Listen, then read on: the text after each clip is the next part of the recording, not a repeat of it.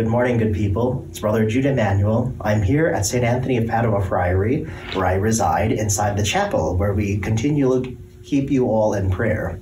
Right beside me here is St. Leopold of Castelnuovo Mandic. So we have a first-class relic of him and his picture here. St. Leopold was very similar to Padre Pio, actually. He devoted his ministry to confession and offered many penances for those who came to him. St. Leopold is also one of the patron saints of those who suffer with cancer, so this episode, especially for those who are suffering with cancer, know that you are kept in our hearts and our prayers. In fact, if you could join me this morning for a quick prayer to St. Leopold of Mandic. In the name of the Father, the Son, and the Holy Spirit, Amen. O St. Leopold, who always had a lot of compassion for human suffering and consoled many afflicted, come to our aid.